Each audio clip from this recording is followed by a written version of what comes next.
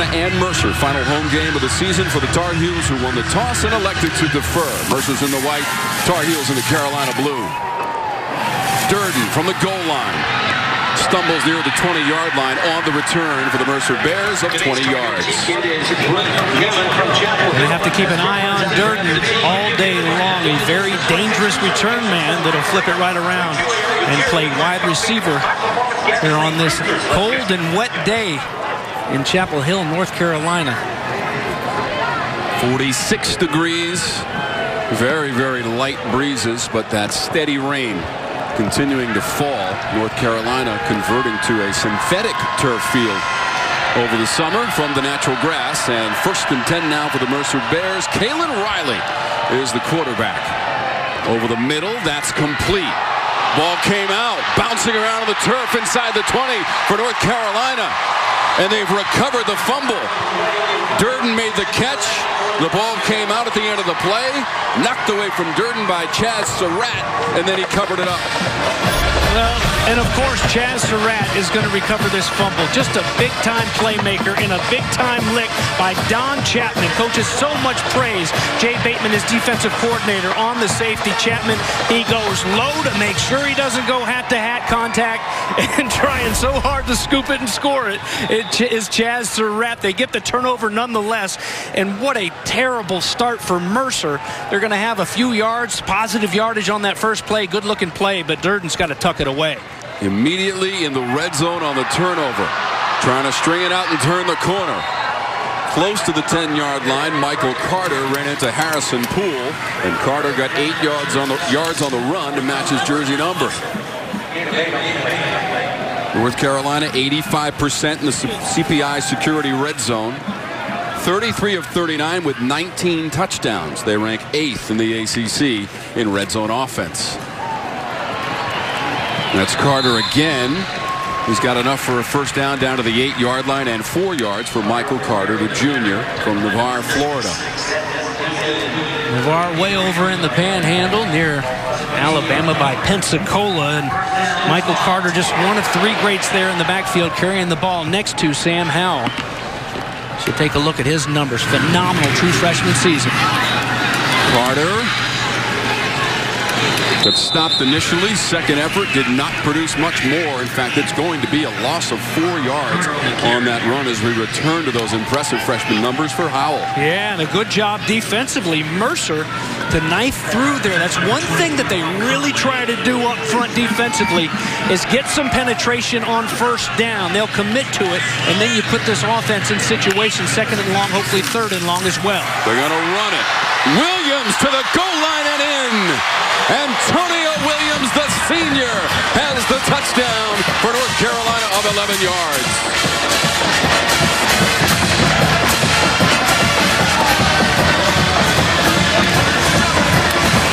Well, the junior, Michael Carter, helped him get down there and give it to the senior to cap it off on senior day. 1 of 19 with the first points on the board for the Tar Heels, and a guy that Mac Brown absolutely loves. A transfer from Ohio State, drawing first blood. His 33rd carry of the season goes to the end zone for 11 yards in his first TD of the year. And Ruggles has the extra point. 7-0 Tar Heels. Started with a little house of pain, jump around, pack it up, pack it in. Let the Heels begin. Into the end zone after the big turnover by Surratt, and then Williams to the house. Surratt defensively, and they give it to Antonio Williams for 11 yards, James. Well, and just blowing them off the ball up on that offensive front, making it easy for the big back Antonio Williams. With more on Antonio, here's Kelsey.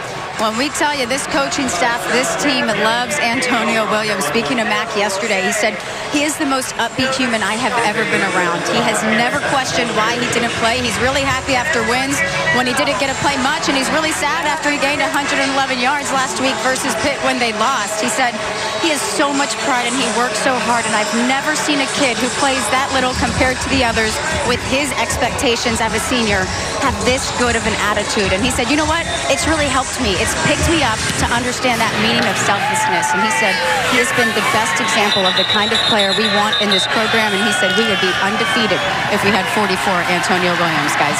Yeah, I love it. He's got 16 people here. He's from North Carolina, committed to North Carolina out of high school, then committed to Wisconsin, ended up going to Ohio State, made his way back home, though, with the transfer. And all of his people from back home in New London, North Carolina, here to watch him play today and get to see him go into the end zone to start things off. First TD in a Carolina uniform for Williams, 7-0. Tar Heels, Kalen Riley, the junior from Calhoun, Georgia, at quarterback for the Mercer Bears, and he hands it off. Devison spins his way up the middle. Junior from Woodstock, Georgia, got 3. Well, nice job by Miles Dorn. Stay backside and wait for that bend back. And here's a look at the starting quarterback, not at the beginning of the year for the Mercer Bears. At the beginning of the year, it was Robert Riddle, and for the second straight year, he's been injured. And also for the second straight year, it's been Kalen Riley who's come in to take his place. On 2nd and 7, that pass behind the receiver. And Storm Duck had a better chance at it than Tucker Cannon. Incompletion brings up 3rd and 7 for Mercer. 4 and 7 on the season, 3 and 5 in Southern Conference play.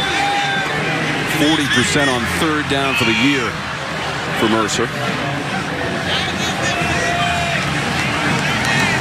This is the 5th start in a row for Kalen Riley. Best game came against Samford, 21 of 44, and 250 yards passing, all season highs.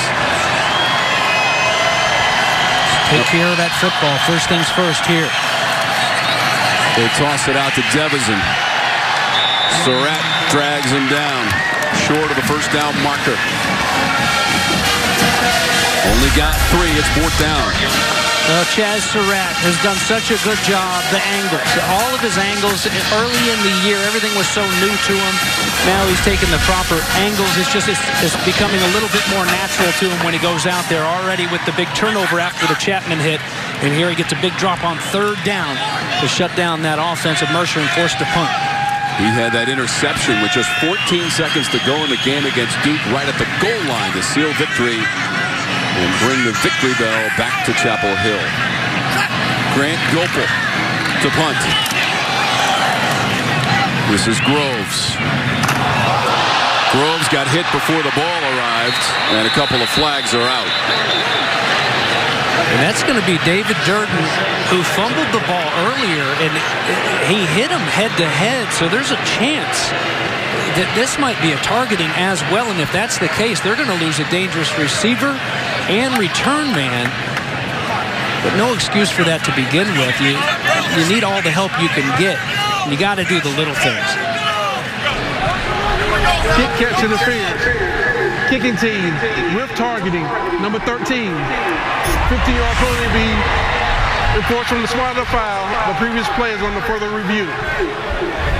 Marcus Woods is our referee, and you heard him say that they will review this play as far as targeting is concerned. Although on the replay, James, it appears that the helmet hits the shoulder first, perhaps. Well, remember, though, that's also about the tackler leading with the crown of his helmet. The targeting was not upheld, not enough evidence to support the targeting, although the penalty for the hit prior to the ball arriving with Groves back there to receive that punt. This is over the middle and complete. De'Ami Brown makes the catch for 12 yards. Now pass is complete to number 2, De'Ami Brown. So first down, Tar. Hand off to Carter. Down the sideline for Carter. He's trying to stay in bounds to the end zone for Carter, and it's a touchdown. Michael Carter.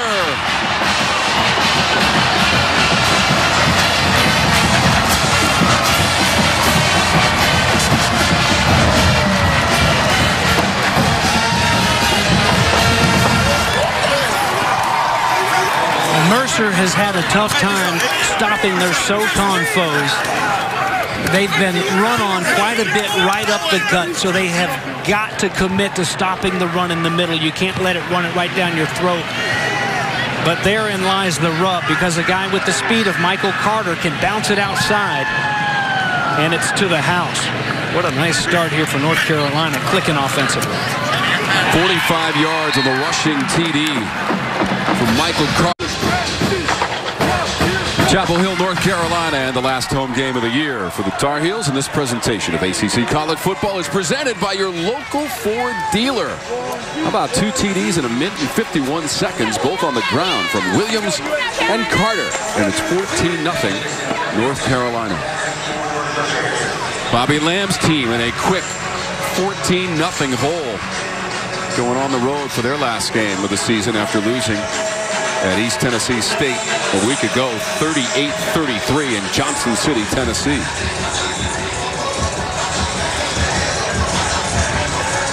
Bouncing in the stands, trying to keep warm on this chilly day. Mays and Cannon, the deep men, and that one bouncing to Mays, circles out of the end zone, and then gets hit at the 6.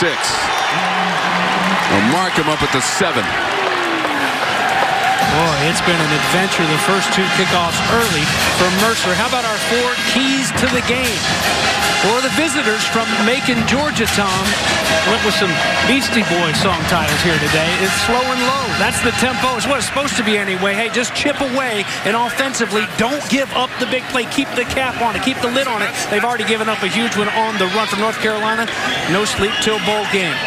Hey, let's not let our guard down. Let's not sleep at all for Mac Brown's team. Every single time out, let's get better, and let's go charging into next week and then hopefully into a bowl game. And here's a big tackle by Chaz Surratt, who just keeps on coming every time out.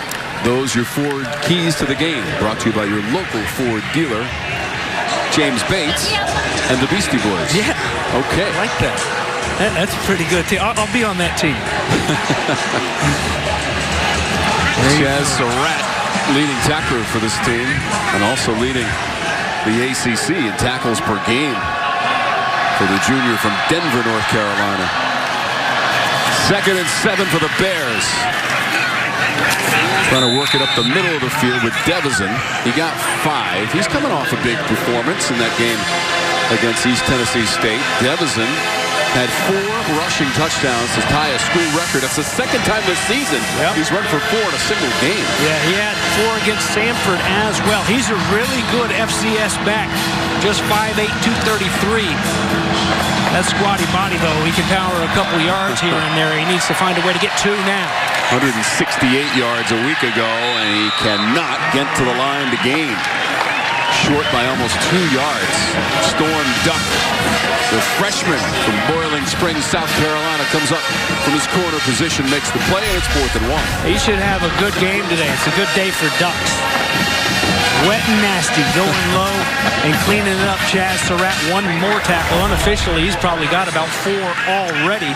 Remember back in that 6 overtime game against Virginia Tech, Surratt had 17 tackles, a career high. That sack and 2 tackles for loss. Groves is deep. Gopel from about his 2-yard line. 3rd straight 3 and out for Mercer. Groves came up to meet it at midfield. There is a flag on the play. That punt was 34 yards. Running into the kicker, receiving team, number 14, 5-yard penalty results in the 1st down. Yeah, it wasn't the big one. They only needed 2, though, so a fresh set of downs, a freebie here for Mercer. Emery Simmons ran into the kicker. It wasn't a whole lot, but it was enough for 5 yards and a 1st down for the Bears. Well, when you get near him, you've got to pull up. It wasn't even like it was an effort like he was going for it. The punt was off, and he just kind of, just a little too lackadaisical. You got to be alert of where you are on the football field, and that's unfortunate right there. And Mac Brown letting him know it over on the sidelines. Should be Carolina football right now, 1st and 10.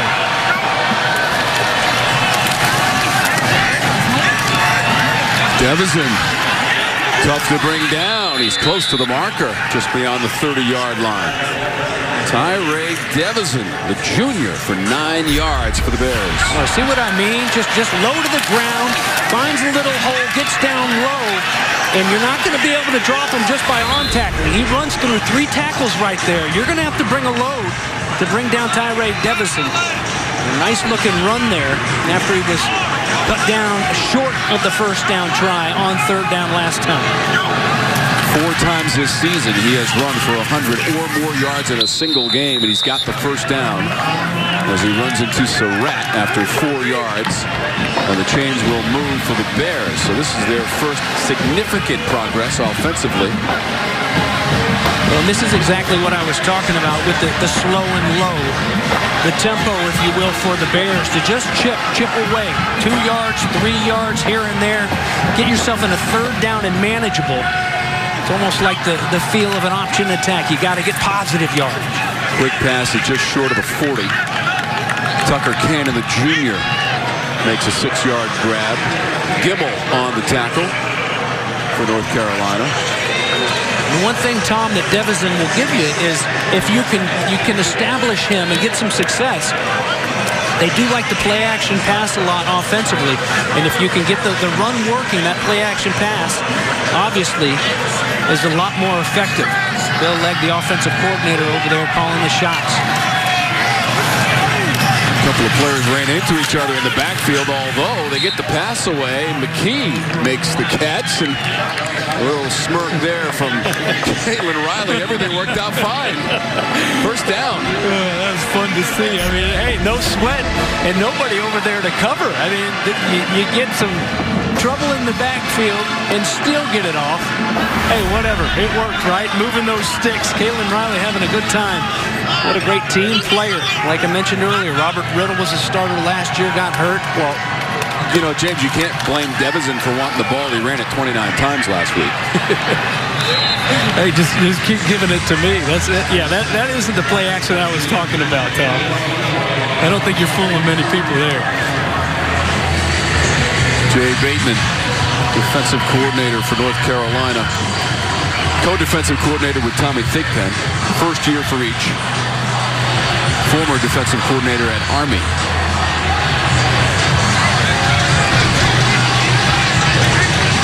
Part of teams that won 29 games in the last 3 seasons. Here's the 9th play of the drive for the Bears, 2nd and 9.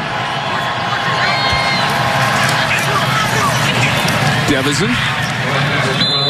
Solid run, and for more on that quarterback for the Bears, Caitlin Riley. Here's Kelsey on the sidelines.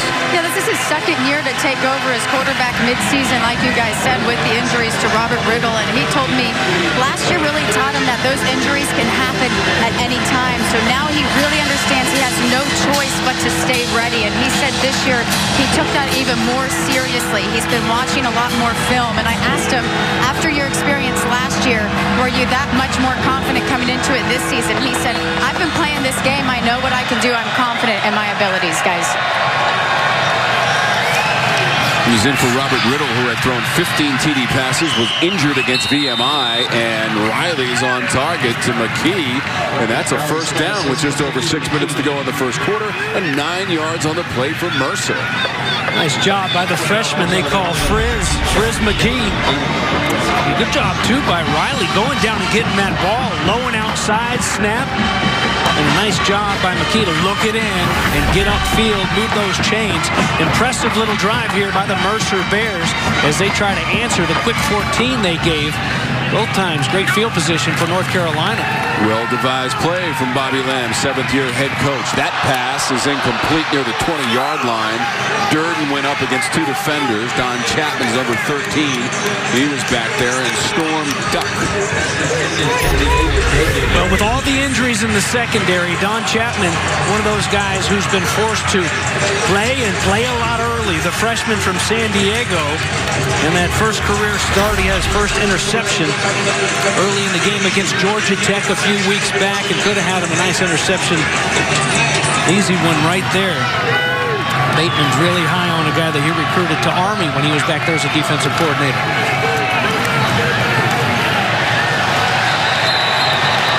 Devison gets denied, only a yard. Surratt, and also Miles Dorn, the senior from Charlotte, North Carolina. He wears number 1. Here we go. Check out it right there in the middle. Getting more and more comfortable with what's going on. You know what tells me when you watch Chaz Surratt on tape now, he doesn't run himself into trouble. And that's what a good linebacker does. He doesn't panic and get too caught up in everything that's going on. You get locked up on an offensive lineman. Hey, let all the junk clear out, go make a play, and he's got the ability to do just that. Here's a 3rd down and long now. 3rd and 9. Inside the 30 to McKee, and a 1st down for the Bears. 14 yards, James. Ross was in coverage. How about Riley standing in there? The pressure's going to come on, and a nice route run, again, by McKee. Right there at the sticks, and how many times have we talked about it? You just know where they're breaking those routes off at. Dominique Ross needs to know what they're trying to do, what they're trying to get to. The senior lets him break it off right in front, a little bit too soft. And again, just chipping away on this long drive. 13 plays now. 4 catches in the game for McKee. Out to the left. About the 28-yard line or so for Durden on the diving catch. He's the leading receiver on the team, has 4 TD catches this season. Only 2 yards, though. Pressure was coming from Fox, got those hands up. And, you know, hey, it may not look like much, the 2-yard gain. But again, in talking with the coaches, Bill Legg, offensive coordinator for Mercer, give me 2 yards. It's an NFL mentality at times, he told us, where 2 or 3 yards is just fine for this offense here today. And they'll take that too. Just go positive, go forward. Play number 15 on the drive will have to wait. A couple of penalty markers out. And remember, this drive started with a running into the kicker penalty. False start. Offense number 70. 5-yard penalty. 2nd down. That's Forrestal, the left guard. You'll see him right there. See him in a little booty shake. And everyone's on it wearing the light blue uniforms pointing at him. And you can't help out. We saw some help from Durden with the fumble early and then the penalty. And momentum, especially when you're the underdog. Can't move 5 yards backward. A drive that started at the 7-yard line. Devison on the run. After the pass from Riley. 5 yards. Surratt, Ross involved in the play against Devison. Boy, Surratt, the junior on senior day, is trying to make every single play out here. Look at that. Gosh. I'm glad 21's back next year because he's been so much fun to watch here in his first year in a long time of playing linebacker, playing any defense. Can't imagine what he's going to be like with a full offseason under his belt. And after this year, this big junior year, 3rd down and 10. And that, by the way, a 5-yard gain. This now should be about a 3rd down and 3. But with the penalties moved back. 2 for 4 on 3rd down. This pass hits the artificial surface. Past Cannon. Morrison was defending. He's fought an arm injury a couple times this season for North Carolina. It's going to bring up 4th down. You see right on cue, too, Trey Morrison kind of working that arm a little bit, right, as you mentioned that arm injury. Well set up for him. Long field goal try here after that. Long drive by the Mercer Bears. Dowden from 46 yards away. He's long this season, 45. They're going to fake it. They're going to throw. That's the backup quarterback, Harrison Frost, and it was deflected away. Looked like North Carolina was ready for that as Duck was back there. Told you it was a good day for Ducks.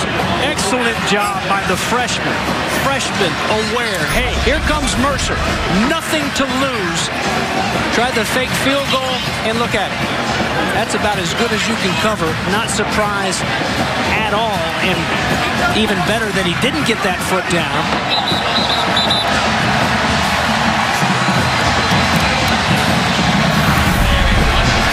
Knocks it away.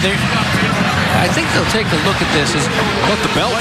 Got the turnover belt, James. Yeah, they're looking at it. I don't think he got the interception, but let him have his fun with the belt. Let's see.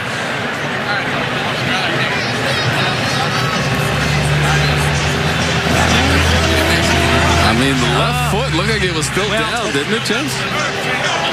Ooh, that's a close one. That's one, if you're a Carolina fan, you'd rather it not go your way. I know Storm Duck would like to have that interception, but, you know, it's a difference between a few yards. Ooh, it's tough. You know, that would be his first interception of the season and the 9th for North Carolina. Miles Woolfolk leads the way with 3 interceptions, had 2 in that enormous win at Bank of America Stadium to start the season for North Carolina with the 4th quarter comeback against South Carolina. Storm with a season-high 7 tackles in that big Virginia game.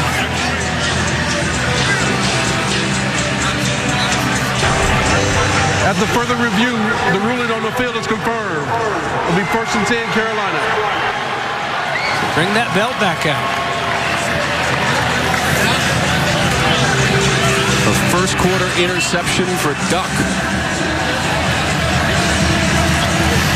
So the longest drive of the season in terms of plays and time for Mercer ends with the interception by Storm Duck. Ball back to the Tar Heels.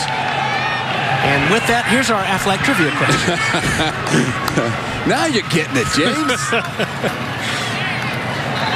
Perfect. That'll be coming up later. We'll certainly have that. So as the Tar Heels come out offensively and get 4 yards on that first play, you will not see Daz Newsome in uniform today, number 5. He is suspended for this game. And sources very close to the North Carolina football program telling us he overslept and missed a practice earlier this week. And so Newsome not available for the Tar Heels. A leading receiver, 57 catches for Newsome, 7 TDs, but not allowed to be in the building and suspended for this game against Mercer, James. I hate that. I hate that for Daz. A couple weeks ago, we sat down with him. What a joy it was to talk shop with him, and just looking forward to seeing him today, coming off of that big week he had in the Pitt game. ACC wide receiver of the week with a career high 11 catches, 170 yards and a touchdown. He's just a 100-yard receiving machine, but costing his team. And hopefully all of them learn their lesson with that. Deep ball from Howell in stride and on schedule. De'Ami Brown to the end zone for the Tar Heels.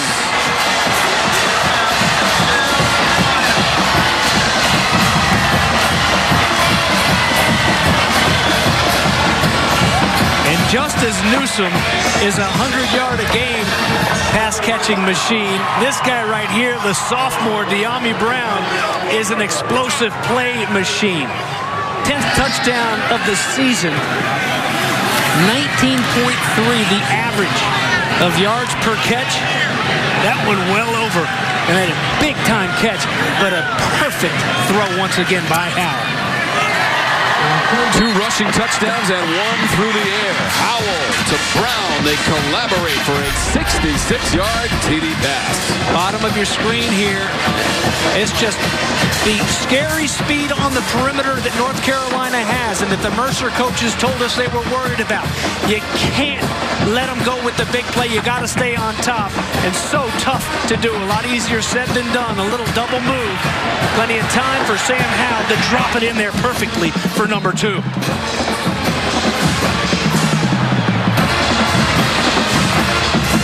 Namaste.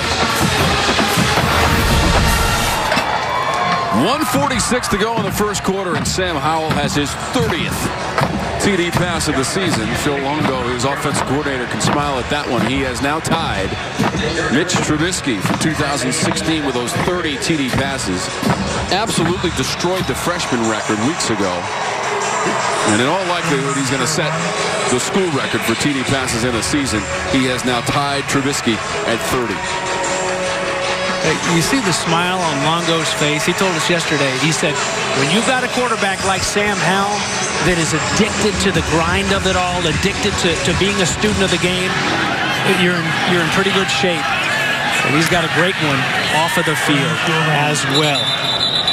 Another long drive for the Tar Heels this season. Now 28 drives of 70 yards or more for touchdowns. And Sam Howell has been a big part of that success.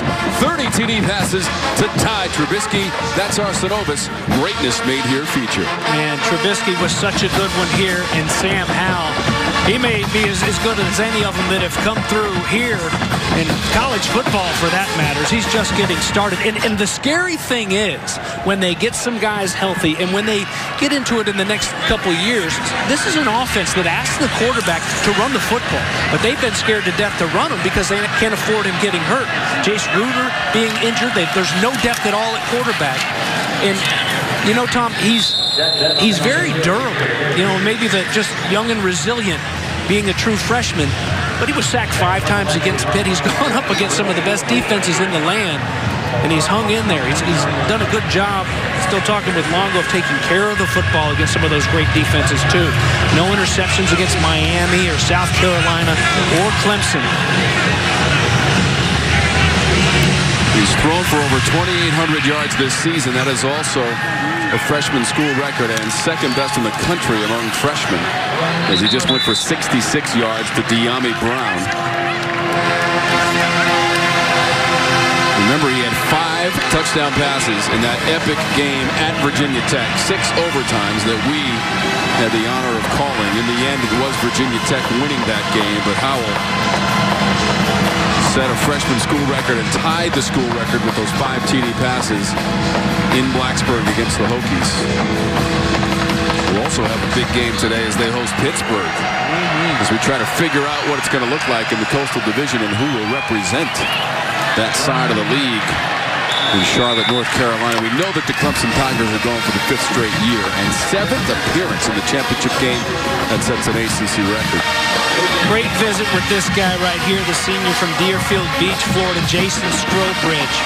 Just cat-like quickness. As you take a look at him, lined up right here outside, just a swim move. I mean, just a big Toro, like a bullfighter. He gives the offensive lineman no chance to block him. And what he does, he doesn't just run by him, but comes back under control, football position, and drops him.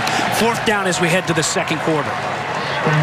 The first 15 minutes belong to the Tar Heels as they salute 19 seniors and come out strong. A couple of rushing TDs and a long TD toss by Sam Howell to De'Ami Brown. 21-0.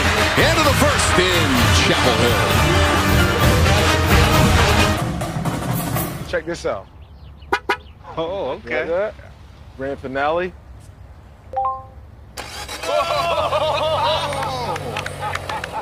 I like that, man. Mercer bounces just inside the 40 and takes a bare bounce to the 36 from Gopel. 34 yards on the punt. There is no return.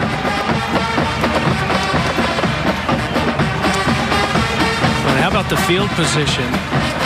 Once again, to start for North Carolina. Right on the doorstep to begin this game after the quick turnover, the fumble by Durden. Then one start after the penalty on the punt helped out. Started about midfield. This one will be up across their own 35. 163 yards of total offense in the first quarter. This is Howell, who's on the run up near midfield. First down as he goes out of bounds. Howell was 3 for 3 through the air, James, in the first quarter. 83 yards and a 66-yard TD pass to De'Ami Brown, his 30th of the season. 17 yards on the run from Howell. There you see, to start the 2nd quarter, some yards on the ground. As we look at the first quarter stats, that time of possession hasn't taken long. They haven't had a long way to go. It was 2:40 holding the ball in the first quarter, but 3 touchdowns. As Antonio Williams, a senior, comes back into the game. And that first play, I think you expect to see maybe even next week, Tom. It's NC State is banged up.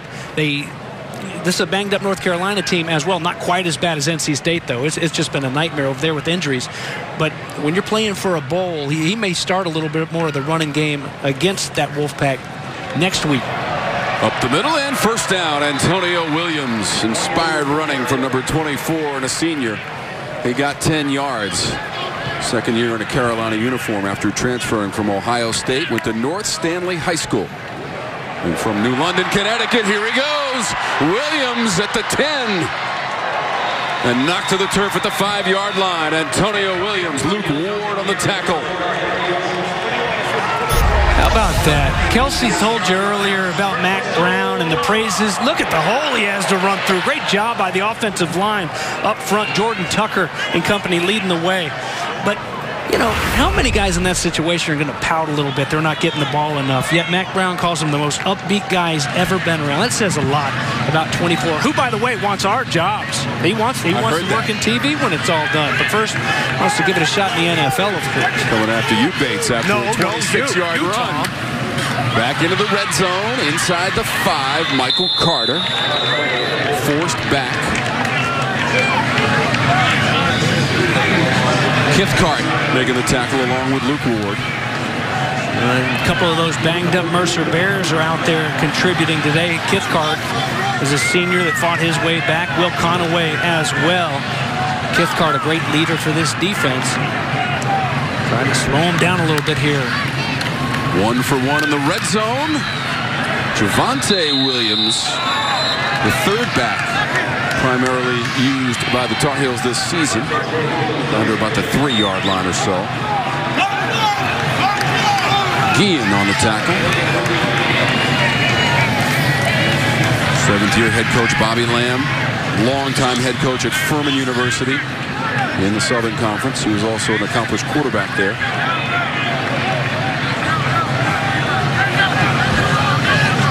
Played for a national championship in his days at quarterback for the Paladins. Howell looking to the end zone. He's got a man. He's got a touchdown. Jake Vargas. TD for Carolina from 4 yards out.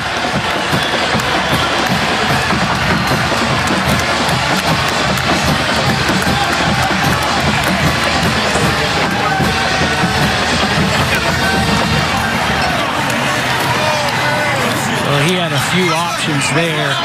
There's a perfect example of what establishing that run game can do to a defense. Get to a spot where you feel like you can't win. You got to help out your buddies and shut down the run, but you also vacate a lot of those zones getting in the way of the quarterback. Extra point is good. And a quick score in the second quarter. There's the play action fake to Antonio Williams, and take your pick. Goes Vargas in the back of the end zone. Sam Howell with touchdown. Now City, Missouri.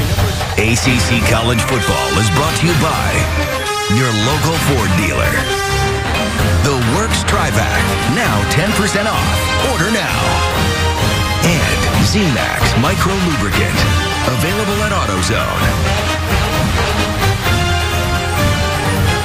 Boy, what a special day. I remember it well, walking out and hugging Mama out there in the swamp quite a while back and taking care of the seniors. Jake Vargas from down in South Florida, he's a senior as well. And look at his touchdown. But if you're going into an opponent's senior day, you get down near the goal line, I'd put all eyes on the seniors, trying to take care of those guys. Vargas, one of them, and you see how much his teammates like him. Now, wait a minute, James. On the graphic, you saw a picture of Vargas. I don't think he's had a haircut since he took that picture that we showed, contrasted with the salad that he's been able to cultivate over the last few years.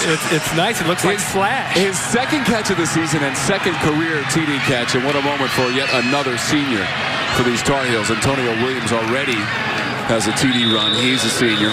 So that's 2 passing TDs and 2 rushing TDs in the game for North Carolina, up 28-0. Having a laugh and a chuckle with his teammates after that catch from Vargas in the back of the end zone. Senior from Boca Raton, Florida. So far, a great day for Carolina and its seniors.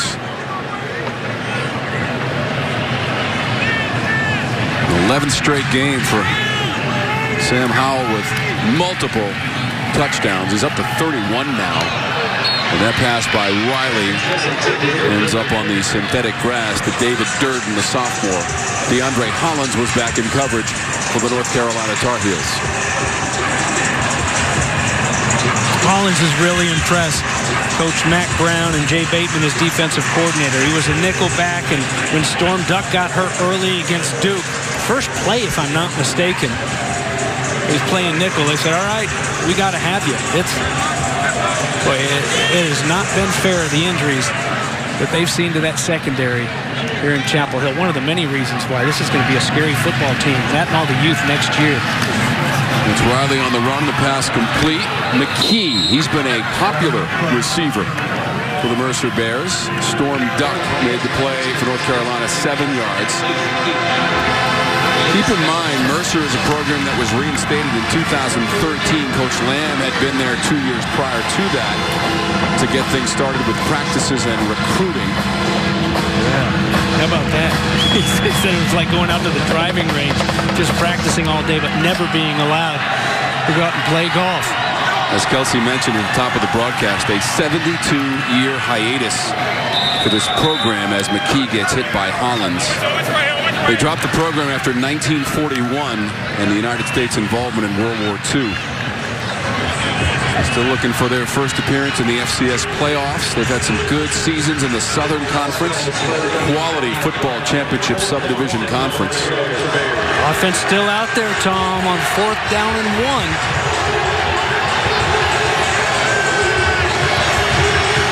Most importantly up front, as the defensive lineman trying to get this crowd into it. And just a moment ago, Miles Dorn and his father, Torrin Dorn, a North Carolina running back and defensive back in the late 80s. And Torrin recognized here in the final home game of the season for North Carolina. Nice moment, father and son, 4th down. We played for Mac Brown.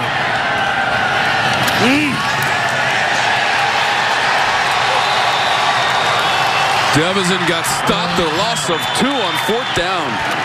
Well, leading the charge, tackle number 6 unofficially, Chaz Surratt.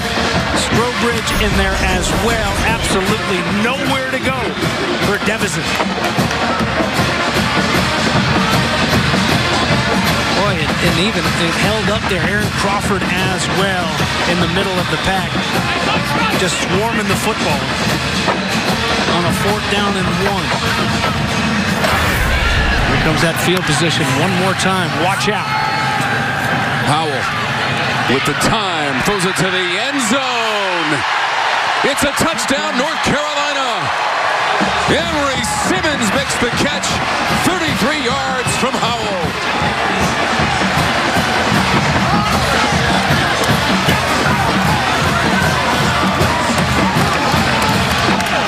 Look at the smile on Howell. He's pretty even keel.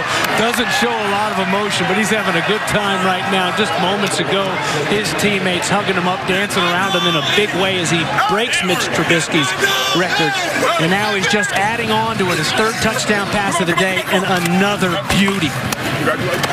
That one went for 33 yards to Emory Simmons. The freshman has his first TD catch of the season. That is now 3 touchdown passes from Sam Howell, and this time he finds the minute for a touchdown for North Carolina. Drives of 24 seconds, 59 seconds, and that last one was 1 play in just 7 seconds. And the catch made by Emory Simmons, and the freshman has his first TD in a Carolina uniform. 35-0 Tar Heels. That's Durden pinballing his way past the 20-yard line as he got popped a couple of times. There's a look at a lot of those quick strikes started on the ground. And then it was the beautiful 66-yarder to De'Ami Brown, Jake Vargas, Emory Simmons. The ongoing factor here is nobody's come close. You know, it's a breath of fresh air probably for Longo and his quarterback Howell after being sacked 5 times against Pitt. Was a rough one. And the loss to Pitt in overtime, one more close game. And here he's got all the time in the world. There he had a chance to let Simmons come out of his break and wall off the defender. Pass is incomplete. There's always the chance with North Carolina needing this victory this week and maybe peeking ahead to NC State coming up next week in Raleigh, and that has not happened 1 iota today. 35-0 Mac Brown and the Tar Heels. And Coach Phil Longo told us the preparation, regardless of the opponent, is always the same. And today, the recipe has been a couple of rushing TDs and 3 through the air for Sam Howell. That's now 32 for his freshman campaign. with at least one more game to go, as NC State is on the schedule next week. That game last year was here against the Wolfpack, and it went to overtime. You were here. I was here. Woo, that was a good one. Incredible football game to end the year. Well, and I don't care what's going on over there in Raleigh as far as the injuries go. When these two meet up next week, they're going to get one heck of a shot from the Wolfpack, who will be playing, in essence, their bowl game. That's what that'll be their season, and they'll put it all on the line. So it should be one heck of a game. Well, they still had a chance to be bowl eligible as the week started, but lost at Georgia Tech. This is intercepted, but there's a flag just beyond the 25-yard line. It's Greg Ross, but there's a flag on the play. Tar Heels already have one interception. That was Storm Duck earlier in this half. Holding. Defense, number 10. 10-yard penalty, automatic, first down. Marcus Woods is our referee. The penalty will nullify the interception from Greg Ross. There you see him over here on the left, going to get his hands up on him, just trying to hang on as he's coming out of that break. At least he's got the right colored gloves on. That's one thing you start with, because you're going to hold at some point. So at least wear the same colored gloves to match the uniforms, so it blends in a little bit. Doesn't get away with it there. And Ross, who's had a lot of pass breakups for his defensive coordinator Jay Bateman this year, down guilty and gets the flag right there, helping Mercer out with a first down and 10 now. Tar Heels 8th in the ACC in total defense. Stepping out of conference this week to take on the Bears. Durden made the catch and got dropped near the 30. Loss of 2. In fact, North Carolina, for the 4th straight year, playing a team out of the Southern Conference, played Western Carolina in mid-November last year and beat them 49-26 here at Kenan Memorial Stadium. There are 3 offensive linemen starters injured and out for this game. A couple big ones for the season. Guys like left tackle Austin Sanders. And yet Riley and company, they've done a good job of getting that ball out quick. They have no choice a lot of times. Devison. Jaleel Taylor's number 52 in Carolina blue. Only 2 yards for Devison. Taylor, a redshirt freshman, Vienna, Georgia. 6 feet and 300 pounds running off that field. Getting some substitutions, getting some guys healthy. You know, and that's what it's all about, let's face it. And that's one thing that should be taken care of in a hurry if Brown and his staff continue to recruit like they've started off here this year, is depth. The great teams, there's no doubt about it, they've got depth, and everybody's getting banged up this time of year. You got to have some depth. Deep pass. Incomplete. McKee was the receiver for the Bears. Gimmel hustling back from his linebacker position. How about that linebacker out there on a receiver? You know, we make a big deal, and justifiably so, on 21. It's a fun story. He came over from quarterback, and yeah, he makes play after play. But Jeremiah Gimmel, he's fun to watch. I've really enjoyed watching him. Was bummed a couple games ago we had him App State when he had the targeting and was ejected, because I really enjoy watching him on tape. He's a heady linebacker, and he has had a lot to do with the maturation of Chaz Surratt. He's done a lot in holding his hand. Roll 3 touchdown passes in the game. 66 yards, 4 yards, and 33 yards. Putting it on the money. There it is to his big senior tight end in the back of the end zone, Vargas. Here's the freshman Simmons getting involved. And then when it was announced after 31, touchdown number 31, look at his team celebrating with him. Mosh pit all around Sam Howell, who's back in the game right now, up 35-0. 32 TD passes in his freshman season. Efficient, effective. All kinds of points for the Tar Heels. 3 through the air. A couple of rushing TDs. One from Michael Carter and one from Antonio Williams to start the scoring from 11 yards away. Groves and a first down. Eric Jackson, one of the all-time leading tacklers in the history of the Mercer program. And Sam Howell The 32 TD passes eclipses Trevor Lawrence for true freshman touchdown passes in a season. Jameis Winston, a redshirt freshman, when he achieved that number. And so the true freshman record in the Football Bowl subdivision now, according to North Carolina Sports Information, belongs to Sam Howell with the 32 TD passes. Going past Trevor Lawrence, his Clemson Tigers are off and getting ready for their game against South Carolina to close out the regular season at home next week, but they will be in Charlotte December 7th for the ACC Championship game, their 5th straight appearance, going for 5 in a row, James. Hey, and not too long ago, it looked like, just like Jameis Winston, that Sam Howell was going to be a Florida State Seminole. He had committed to Florida State in the 2018 Gatorade North Carolina Player of the Year, then switched over when Mack Brown got the job here. Second stint as head coach for Mack Brown. He's watching Michael Carter accelerate and pull away. Michael Carter down to the 20. Jackson had to make the tackle, but not before a gain of 31 yards. Michael Carter. Wow, a lot like his touchdown run. Look at the patience, making one guy miss, and then boom, it's off to the races. And, you know, and the ability to bring a load, too.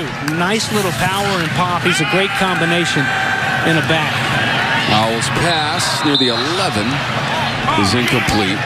Despite that incompletion to Bo Corrales, Howell's now thrown for 6 touchdowns in the last 2 games. In the OT loss at Pittsburgh on Thursday, November 14th, the most recent game for Carolina, he had 3 TD passes and threw for 322 yards. One of those passes went to Bo Corrales. He had a career-high 5 catches in the big game against Pitt. That was also the first incompletion of the game for Sam Howell. And for more on the freshman quarterback, down to Kelsey. I was talking to Charlie Heck earlier this week, and I asked him, you know, what allows a true freshman in Sam Howell to cause the kind of disruption he's caused to opposition this season? And he said he's unbelievably poised. We've heard that all the time. You know, he's never rattled. He said if he has a bad play, you know he's going to make up for it with a touchdown pass. And he said obviously being a coach's son helps with that, but he says Sam has something inside of him that not many people have. And he remembers the first time he saw his arm talent in summer OTAs competing for the starting job. He wasn't even the starter coming into the year because he's a freshman, and he said he knew he was special, and he solidified that once they got to the game and he saw his poise in that huddle, guys. Well, Kelsey, he'll stay out there now with a 4th down and short. A substitution, so a chance for the Bears to match. And we'll see what they've got up their sleeve here on 4th and very short. Go back under center. They'll go up the middle with Javonte Williams and get the first down. That was the 21st time this season they've gone forward on 4th down, and they make it for the 13th time on 4th and short. And I know they're going to give me a hard time in the truck because anytime I bring up the Gators, they do. But it's, again, good company. A guy, one of my freshman brothers that wore that number 7, Heisman Trophy winner, Danny Warfel, they're very similar. Nothing fazed him. Even the head ball coach just yelling at him all the time. You got to be thick-skinned to play for Coach Spurrier. But the precision of his throws. And, you know, not a world beater, doesn't look like athlete, but will do everything he can to beat you. And James, that's Michael Carter into the end zone. Took a sharp angle inside the pylon from 9 yards out. And the Tar Heels and Mack Brown are back in the end zone. Well, Robert Gillespie, the running back coach here for Mack Brown. He's got his backs running hungry. Finding that paint one more time. 3rd touchdown on the ground by his backs. Antonio Williams getting involved as well. And a couple for Michael Carter, the junior from Navarre, Florida.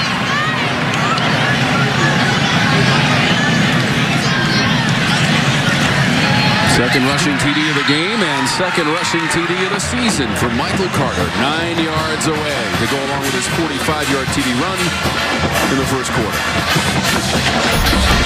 You know, it's going to be a nice job here by Emery Simmons getting on Richie Coffey. Holding up a little bit, giving him an option anyway to cut it back inside. Doing a good job, too, and not the blind side. But setting that up and making him freeze and go flat-footed. Michael Carter doing all the work. Carter up to 99 yards for the game and 2 TDs. Yeah, the Tar Heels had just 4 rushing touchdowns, but they've got 3 today. And Howell also has 3 TD passes. On the season? That's correct. Wow. Coming into the game, rushing-wise, Javonte Williams had 3 TD runs and Sam Howell had 1 for your 4 prior to this afternoon against Mercer. Durden from the goal line, leaping for the 20-yard line. You know, James, this is the 132nd season of North Carolina football, but just the second all-time meeting between the teams. Let's sort out the penalty first. Referee is Marcus Woods, who will consult before providing the official announcement. 42-0 Tar Heels, a monster first half against the Mercer Bears from the football championship subdivision. Offside, kicking team number 25. The 5-yard penalty be added to the end of the play. First down. You have to go very deep in the record books to find the first meeting between the teams. 1925. North Carolina went on the road. And that is our startup, brought to you by the Honda dealers of the Carolinas. Yeah, that 25 Bear team, offensively, they didn't have much. Calvin Coolidge, the President of the United States back in 1925.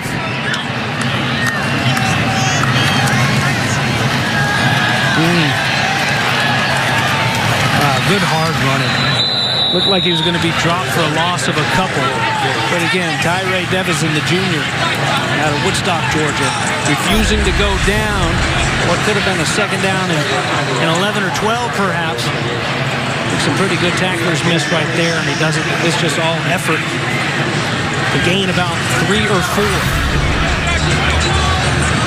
You know, a lot of connections from way back with North Carolina and Georgia and the city of Macon, Tom.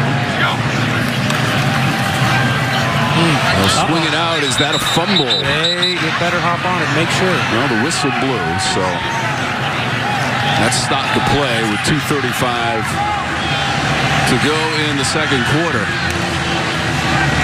So Macon, the heart of Georgia, was named after a North Carolina statesman, Nathaniel Macon. And because of the many early residents of Georgia who were from North Carolina, there's the tie-in. There you go. See, look at that. That's ball, Tom. That ball's thrown behind. And even with the whistle being blown, that just means you can't advance it. Better hurry and snap it. Shot clock going off, too. That's incomplete up past the 35. Love the history lesson there, James, about Macon, Georgia. Just trying to keep up with our stats guy, Freddie. I love it. Freddie Carger is proud of you. How about 1892? You know what happened in 1892? A Columbus sailed the ocean blue. Georgia Tech's first ever football opponent was Mercer in 1892. And that's the most played opponent out of the ACC for Mercer. They are 1-16 against Georgia Tech. Maybe he came over to see Mercer play. I think it was 1492 for Columbus. I was way off. It's all right. Fair catch made. Rontavious Toe Groves. 42-0, but first a quick word from Advance Auto Parts. I can sign 12 autographs in 6 seconds. So reminding you to check your battery this fast? Easy.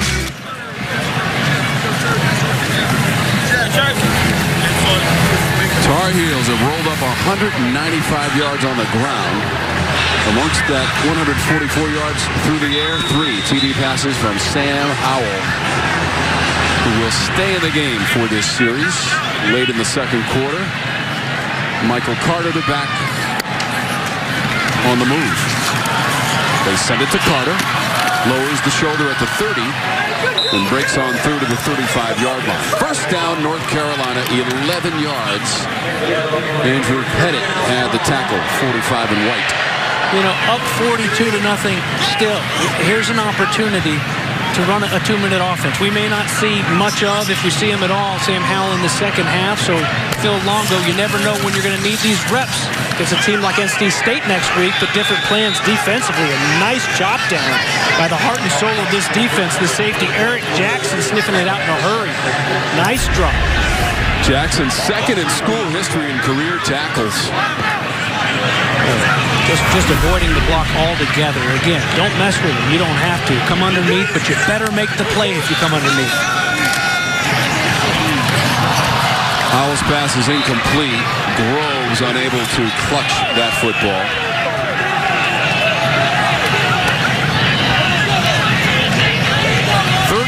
TD passes on the season for Sam Howell. How about the future for this North Carolina program? And that man, Mack Brown, first year, second stint, 11th year as the head coach of North Carolina, Hall of Famer. Mack Brown has 248 career wins. This is the first time he's ever coached against Mercer. Howell buying some time and throwing. It is caught. On his way to the end zone is Toe Groves for the North Carolina touchdown.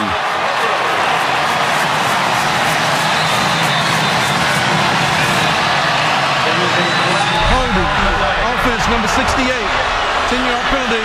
Third down. And it's coming back. Holding penalty nullifies the 68-yard TD toss to Groves from Howell. Would have been his fourth of the day. Oh, what a pretty ball. It's going to be the center that they called it on right here, Brian Anderson. And nobody getting close to Howell. And there you see, one actually had the back of the jersey and Anderson's arm wrapped around him. And what a shame, a beautifully thrown football to the leader of that wide receiver room, Toe Groves. But instead, now it's a third down and 23. Would have been the second TD catch of the season for Groves. Still the touch and precision on that football, on the run, moving to his left and throwing it down the field. Trying to get away from the Bear pressure. Unloads it. Incomplete. 1:10 to go in the quarter. And now it's fourth and very long for North Carolina. They've had so many close games this season, James. 9 games decided by 7 points or less. Most in the Football Bowl subdivision. And the most by any team since 1936. This one, not the same situation. In fact, the first punt for North Carolina upcoming. Tucker Cannon, the deep man. Ben Kiernan, the freshman from Dublin, Ireland. To punt from his 8-yard line. Fair catch. And made at the 34. The punt from Kiernan of 45 yards. Cannon, the fair catch. And now a quick word from Works. The Works Tri-Vac 3-in-1 Easy Switch from blow to vac is a game changer and a time saver. Your yard work champion. 42-0 Carolina. 1:03 to go in our second quarter. Tom Worthy, James Biggs, Kelsey Winger braving the elements down on the field today. She got the tough assignment because it's been a steady drizzle, and the temps, which started in the high 40s, appear to be going down late afternoon as we approach the 5 o'clock hour on the Eastern Seaboard and here in Chapel Hill, North Carolina. So glad that you're with us to watch the seniors for the Tar Heels play in their final game, and the seniors for Mercer, for that matter, as well, playing in their final game. This will be the last game of the season for Mercer with its 4-7 record and 3-5 in conference play. Hang in there, Kelsey. We're in the Carrier Dome next week. Oh, is that where we're going next week? Oh, yeah, don't you just know hear it. Breaking Syracuse news. grad, yeah. Breaking news to the Dome to finish what has been a season full of excitement. And James, when you look back at it, the Tar Heels provided a lot of that for us this year. Big stick on defense. Dominique Ross on McKee. Dropped him for a 2-yard loss. I mean, how about the last time we were here at Keenan Memorial Stadium? Duke and North Carolina. Yeah. Oh, yeah. North Carolina was going in to steal this game, fumbled, and then Surratt made the interception on the goal line against the Blue Devils. Well, it's funny you should bring up that game because that guy right there, number 3, had a huge game. Had the forced fumble, the sack, the interception in that game. The senior from Jacksonville, Florida. The coach is talking about how he's been able to do things. They're asking him to do things that they weren't sure he could do, but he's stepped up in a big way for him defensively. We also had the Tar Heels game against Appalachian State, which went down to the final play. A loss, 34-31 for North Carolina, late September. And we did the 6 overtime game at Virginia Tech, where unfortunately someone had to lose that one, and it was the Tar Heels. A big first half from Mac Brown and North Carolina to the locker room with a 42-0 lead. And in the process against Mercer, and I feel safe in that assumption, it would be on to bowl eligibility. And the last time North Carolina was in a bowl game, 2016, the Sun Bowl, which they lost to Stanford in El Paso, Texas. Antonio Williams regathers, sidesteps one man, and gets out near the 40-yard line. He is one of the seniors honored today. 19 seniors for the Tar Heels, 24 yards on the return from Williams, and he has an 11-yard TD run. So based on that huddle and the fact that Sam Howell doesn't have his helmet on, a couple of clues that he's not coming out, because here comes Vincent Amendola, the freshman from Raleigh, North Carolina. Yeah, and this normally would have been Jace Ruder. Ruder, number 10, we've seen him a couple times on the sidelines with Sam Howell. And here's Vincent Amendola, the freshman. And Coach Longo tells us he can spin. He says he throws a deep ball as good as anyone, so beware. He'll hand this one off. Michael Carter running away from Mercer. 60 yards and Michael Carter.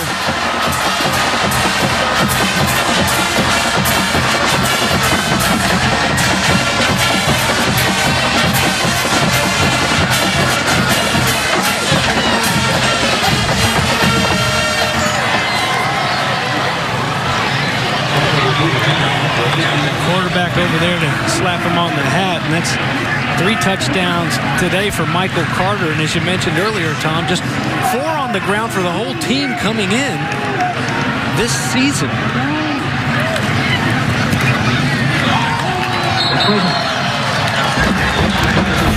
So the extra point good from a 60-yarder. That one was for 45 yards. It's our power play brought to you by Honda Generators, and 159 yards rushing for Michael Carter.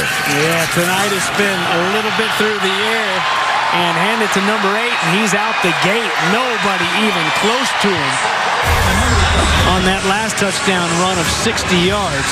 The junior, he's a good pass catcher as well. The 60-yarder by Carter. A career long run, and he took it to the end zone. Durden goes out of bounds on the return. Early stages of the 3rd quarter. North Carolina scored early and often in the first half. They've done the second half and started the same way with Michael Carter. Yes, he's smiling for the camera. Hi, Michael. It's a staring contest. Yeah, I guess so. You just blinked, Tom. He won. Michael Carter, part of the offensive onslaught by North Carolina against Mercer out of the football championship subdivision and the Southern Conference. 4th straight year that the Tar Heels have taken on a SoCon team. The Tar Heels spent some time in the Southern Conference way back in the day. From 1922 to 1952, they were members of the SoCon and won the league 3 times.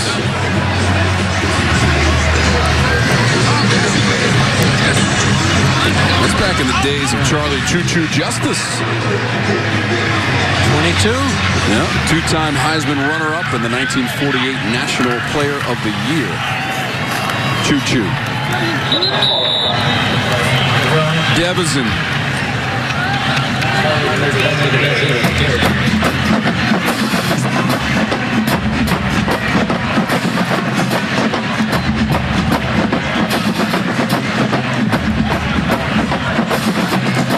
Mercer not afraid to play the big-time programs. Back in 2017, as Kelsey mentioned earlier, they played Auburn and Alabama. Played competitively against Auburn. This year against the Tar Heels. Played Georgia Tech back in 2016, but lost in Atlanta 35-10. And a relatively new program returning to the scene in 2013 and joining the SoCon in 2014. Program reinstated, James. So Tom, nice play that time. I believe thought it was 3 at first, but I think it was Condre Jackson, the linebacker, fight off his block. Excellent job. Force a 3rd down and long.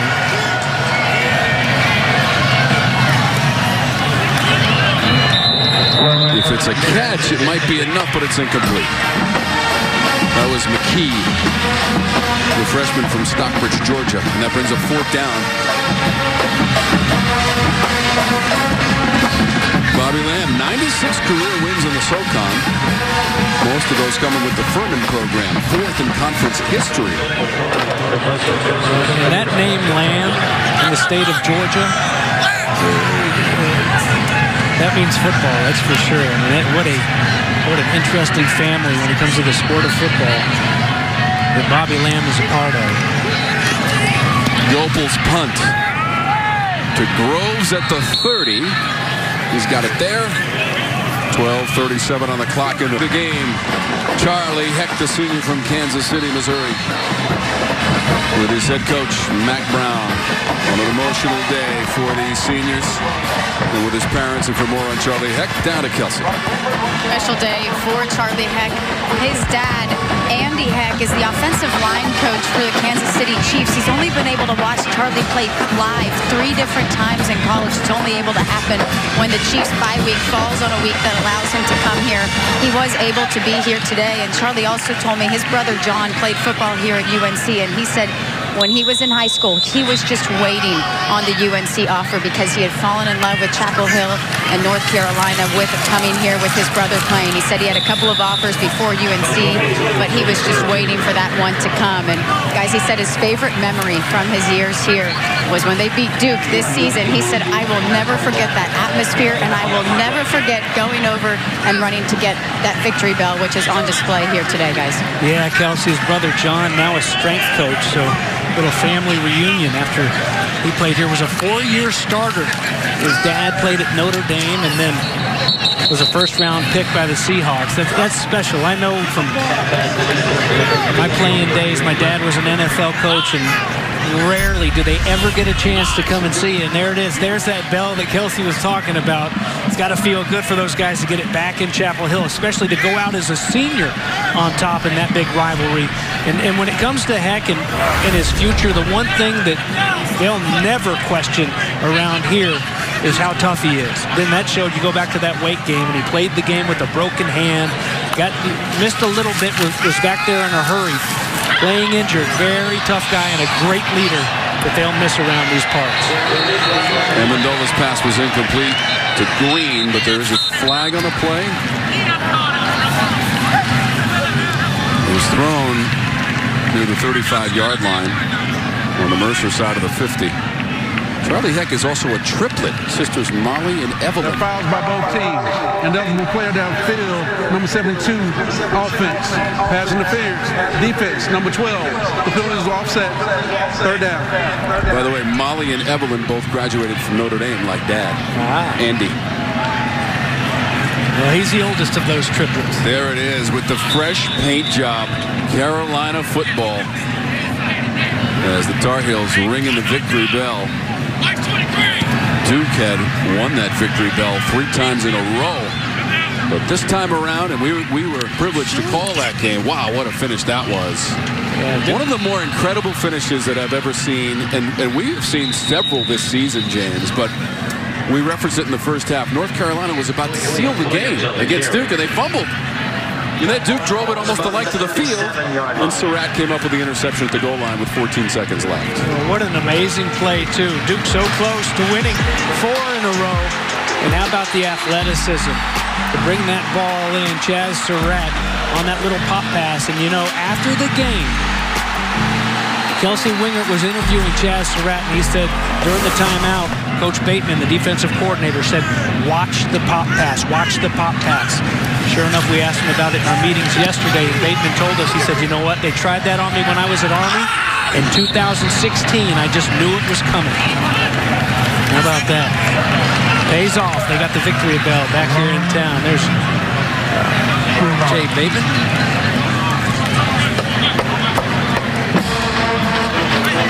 Jay Bateman, 2014-18 defensive coordinator at Army. Also at Ball State and Elon.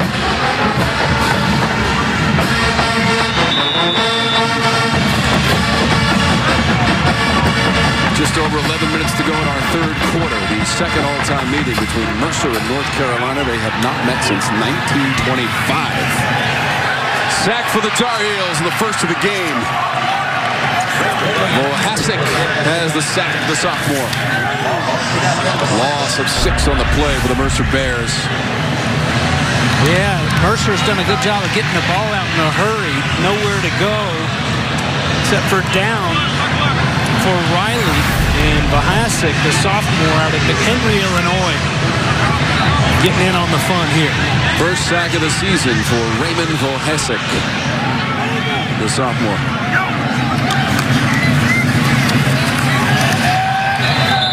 Devison tackled by Duck, no gain.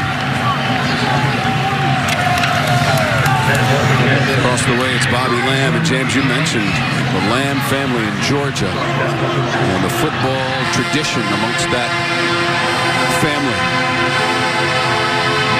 Dads, brothers, and nephews, all in the coaching ranks. High school legendary coach, Bobby Lamb's dad.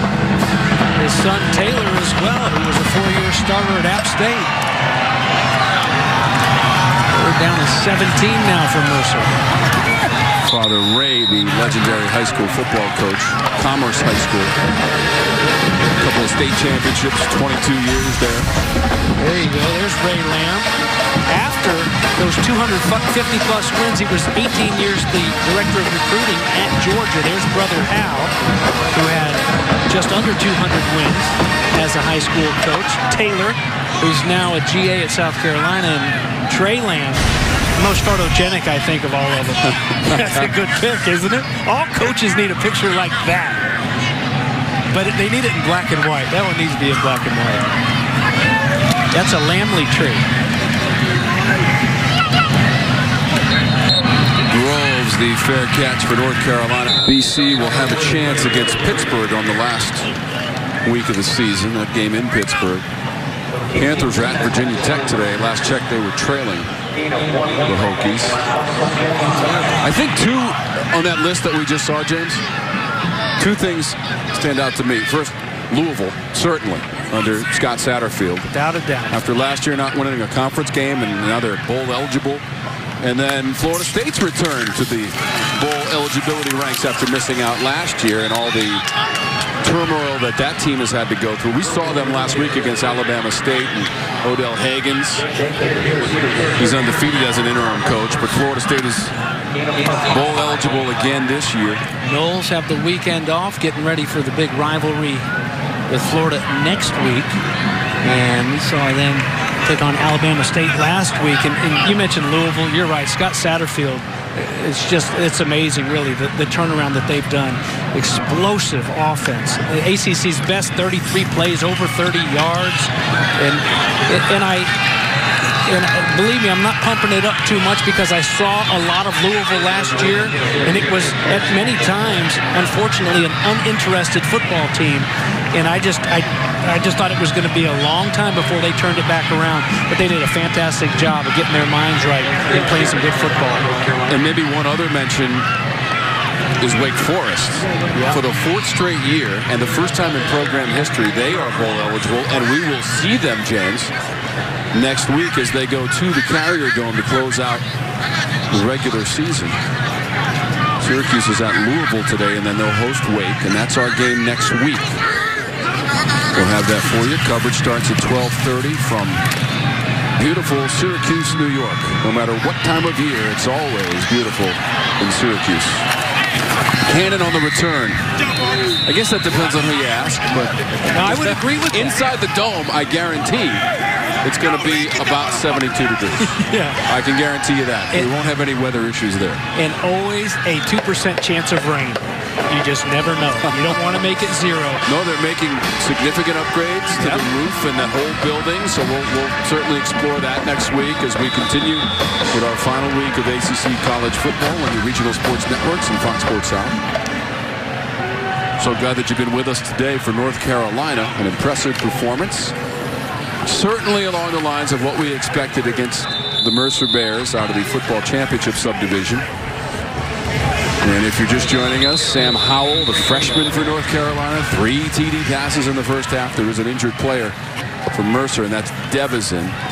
They're all conference running back. Yeah, he's run so hard, and I mean, he's just taken so many shots here throughout the day. That's a shame. His backup here on the depth chart is Kareem Rogers, another Georgia kid, a redshirt freshman, but Tyree Devison,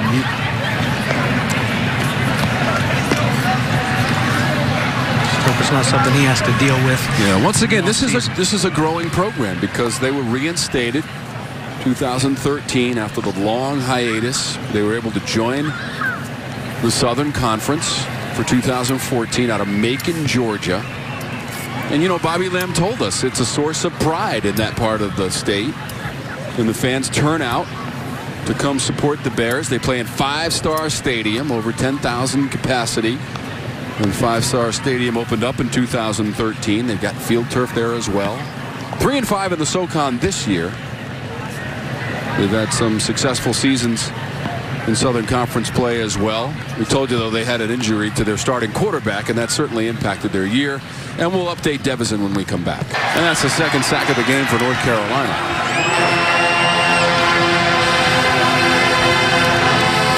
Well, it's an offensive line that just needs to hang in there.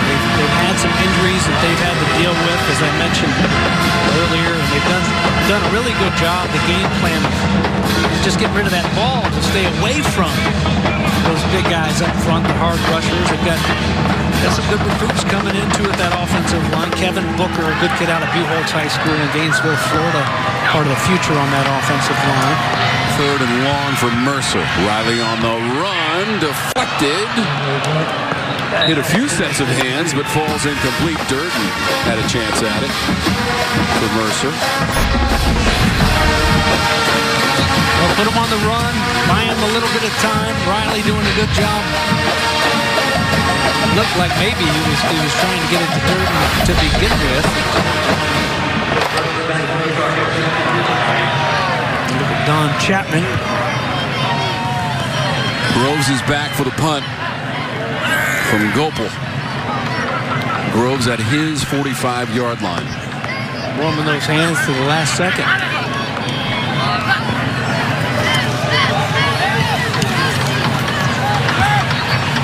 Going to bounce past midfield.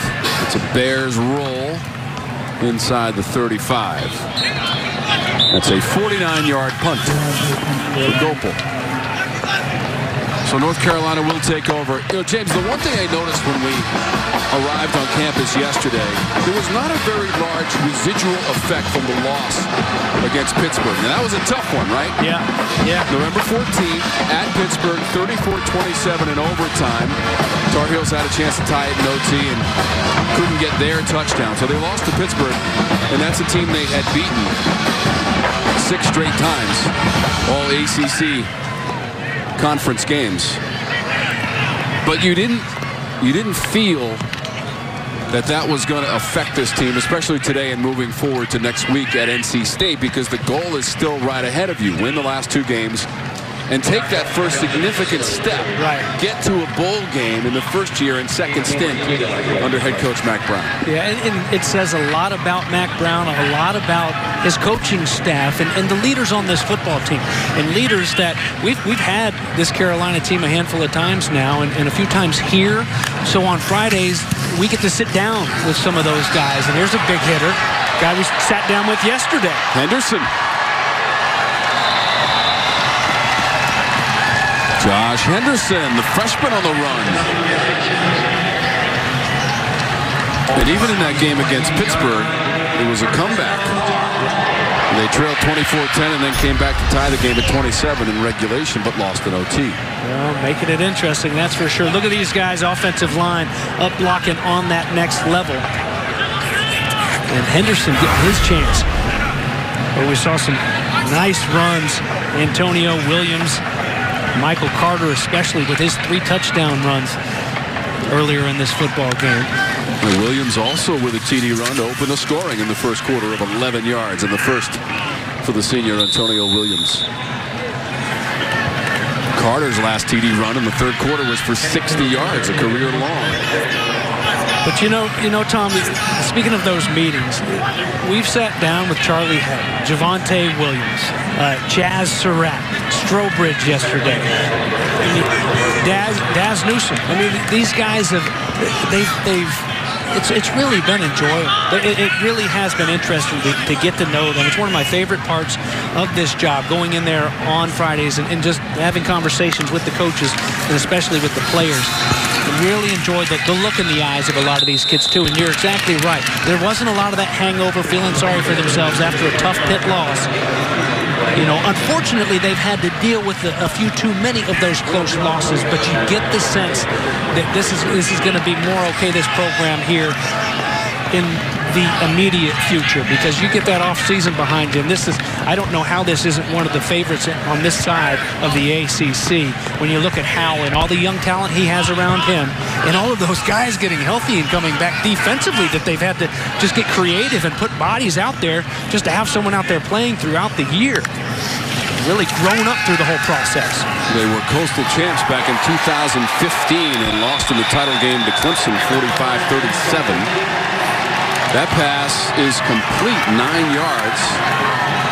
Amari Morales makes the catch. First down into the red zone for North Carolina.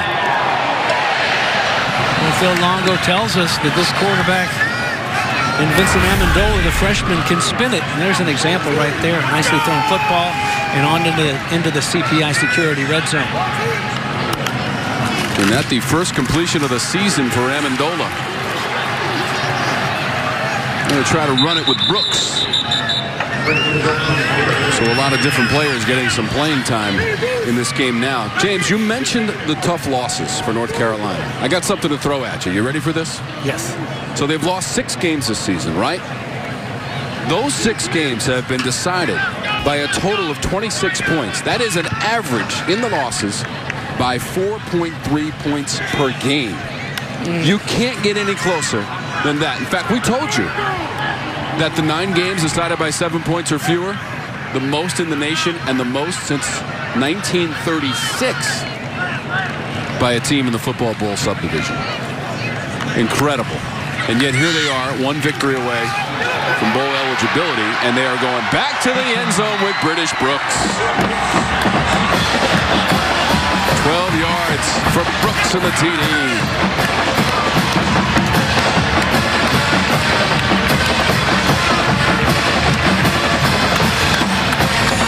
Look at his teammate. The vet, the senior Antonio Williams, is fired up for the freshman Brooks. Oh, sophomore, rather, I beg your pardon. Brooks getting his first carries of the season on this drive and his first career TD. Michael Rubino, the senior from Apex, North Carolina, the extra point. Michael Carter said, I got 3 today. You got 2 more to catch me. Well, that's a nice looking scoop to get outside, though. And again, Simmons. Simmons, who had the touchdown catch earlier on the post route, the nice throw from Howell. He's been really impressive as a blocker down the field. On a few of these touchdown runs, he's had those defensive backs locked up in the end zone. That energy. Look at that smile from Antonio Williams. You kind of understand in a hurry what Mac Brown was talking about, how much he likes this guy right here.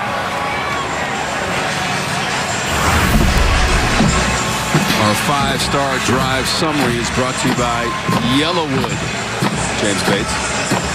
Doesn't have the yellow tag from Yellowwood. Believe me, you don't want it. Shoot. You know, I laugh at that every week when you do that impression. I do it I could listen to you talk like that the entire game. Yeah, but those are kind of like fighting words around here. You know, because the head ball coach, he was a Dookie. Yeah. He was a Blue Devil. But they're on top of that rivalry right now, so they're not worried about that. That's right.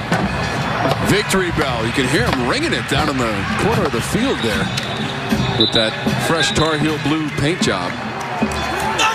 Ringing the victory bell. Kelsey? Oh, look at the guy doing push-ups too, Kelsey. Yeah. We've been hearing that victory bell all day because for every touchdown scored, they have to do that many push-ups on top of that, and the victory bell rings every single time. So, for instance, they have 56 points right now. That guy just did 56 push-ups, and they ring the bell 56 times. I don't know if you guys could y'all knock out 56? I don't know how they're choosing who has to get up there and do it at this point. Oh, man. Shoot, come on, Bates. If they're doing it, you got to do it. I vote James Bates. Kelsey, hopefully they get to rotate. You know, hopefully it's not the same guy. What? They're rotating people for every touchdown, but the guy, I watched him. I stood over there when it was 49, and the student section counted it out. But I'll make y'all a deal. I'll do the first 2. You guys split the rest. All right. 56. I'm in. Then you can go on the field before the game without your shirt on, like some of the players getting loose in these 40-degree temps. We were watching them prior to the game. Those guys doing push-ups wish they could take their shirts off and show those chest muscles after doing 56, 49. Yeah. Man. And ringing the victory bell, too, which, by the way, I rang it when I came into the stadium. We saw the victory bell. They have it in a storage area underneath the stadium. And I'd never really been that close to it, so I wanted to ring it. And I asked the guys, is it okay if I ring the bell? And they said, sure. And I'm telling you, you got to get that thing moving. You got to get some momentum to ring the big bell. It's heavy, but it's the prize between Duke and North Carolina. And they've been playing for it since 1948. But then they say you can't go too fast. You got to... There's an art to it. In fact, Mac Brown's last victory in his first stint as the head coach of North Carolina back in November of 1997 was a win against Duke for the victory bell, 50-14. It means a lot around here, believe me, and it's an honor to call that game, and I've had the chance to do it the last few years in this part of the country. Only 8 miles separating the campuses between Duke and North Carolina, and that was an incredible game to call. Maybe a surprising ending. Hard to predict that ending, but an incredible game between the 2 teams, and ultimately won by North Carolina. So the final seconds ticking off the clock in the 3rd quarter. It's all Tar Heels. And goal number 1 has been achieved for Mac Brown. They had to win the last 2 games. They got this one out of the way against Mercer, in large part thanks to their freshman quarterback, Sam Howell. And the guys will tell you where we're headed. It's time for the 4th. It's the start of the 4th quarter. Is it London? Is it Chapel Hill? Well, we did have British Brooks just score the last TD for North Carolina. Parliament.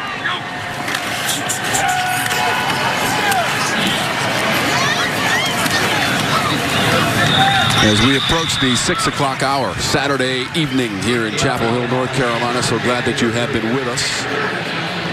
For the Mercer Bears and the North Carolina Tar Heels. First met back in 1925.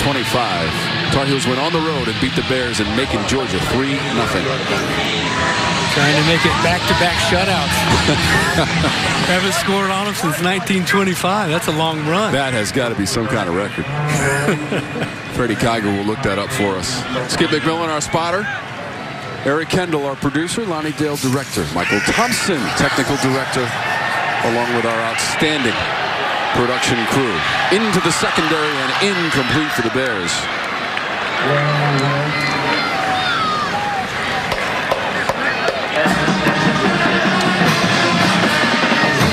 There's a look at Tyree Devison, Kelsey. We saw him leave the field a couple minutes ago. How's he doing? Yeah, I did get word from their training staff that it is an ankle sprain and he will not return to this game. But, you know, coming into this game, they were really watching for a milestone for him because he was 51 yards away from 1,000. That would make him only the second player in this program history since being reinstated to reach 1,000 yards. And on that last run, you guys, he reached 53. So he just reached 1,000 yards, but he is out for the remainder of the game. Kelsey, thank you. 20 carries, 53 yards for Tyree Devison, the junior from Woodstock, Georgia.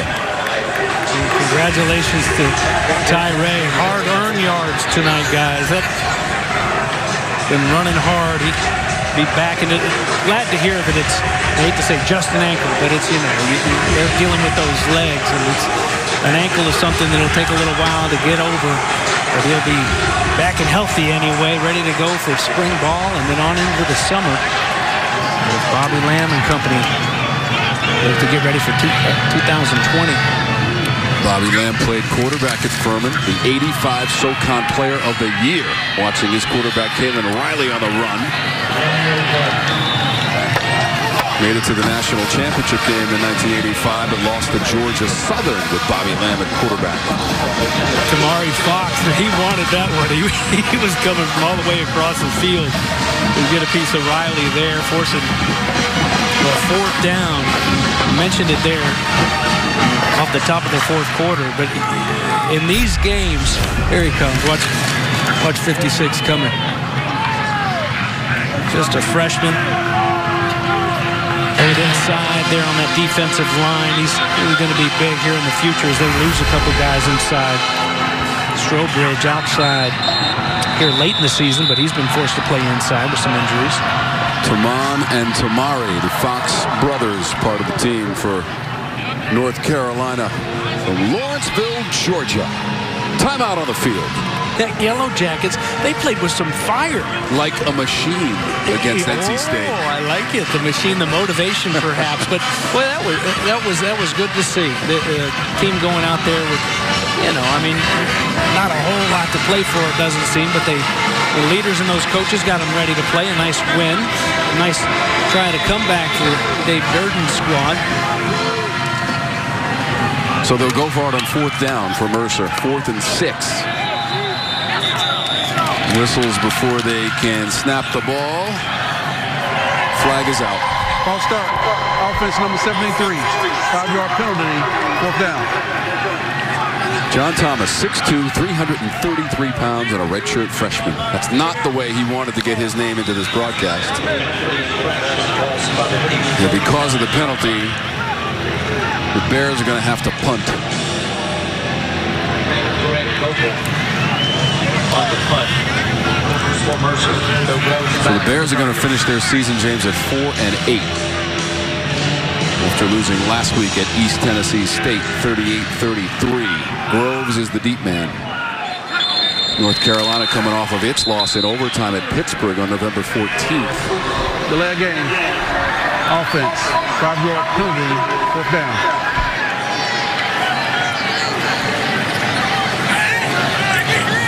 All-time 6-28 against the ACC for this Mercer program. Some of their wins are against Clemson. Now, keep in mind, those wins came in 1910, 1911, and 1933 against the Tigers.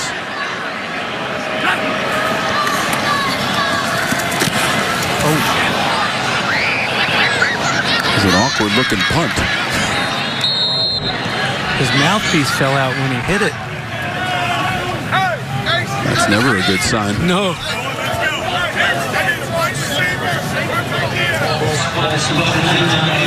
So they're going to put it at the 29-yard line.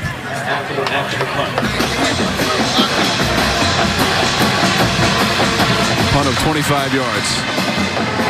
And Mendola and the Tar Heel offense huddled around their first year.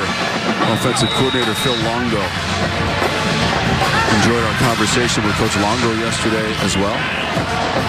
Talking about the maturing process this season of Sam Howell, who does the extra things, the little things that you need to do to be successful in this conference. And here in Chapel Hill, did all the little things and did them in a big way in the first half. TD passes of 66, 4, and 33 yards to set the new school record for TD passes in a season for the freshman Sam Howell. Yeah, so his quarterback is passionate about studying.